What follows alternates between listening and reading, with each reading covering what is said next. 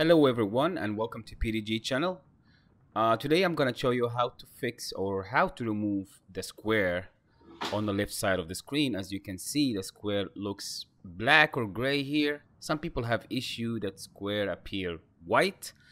So follow this and 100% it will remove the square on the left side. So you wanna go to display, go to video, and make sure the latency flash indicator is off, and it's off here but it still appear.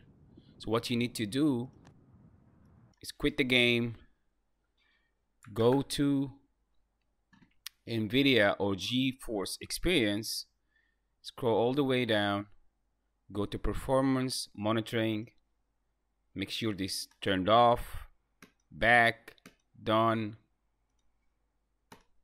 and try the game. As you see guys, the square on the left side disappeared. Either it's gonna be white or gray or black. It will disappear if you follow what I just did. It's simple, easy.